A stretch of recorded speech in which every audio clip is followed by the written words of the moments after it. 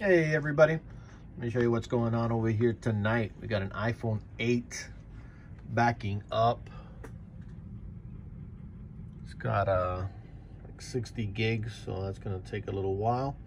And you're saying, well, what's the big deal? Well, what it is a very wet, it's already dry, but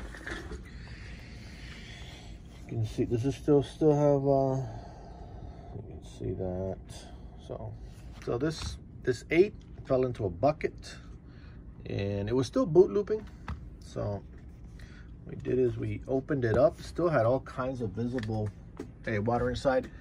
We put it here on our heat plate, which is still hot, and then hit it also with the hot air station.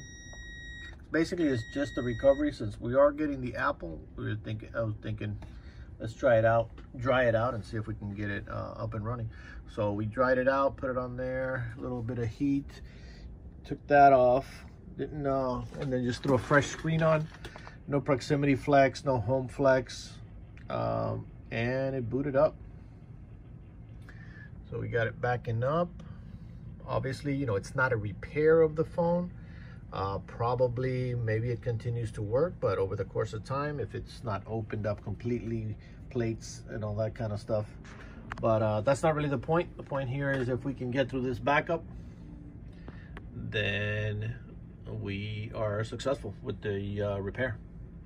And that's what's going on tonight at PC 911.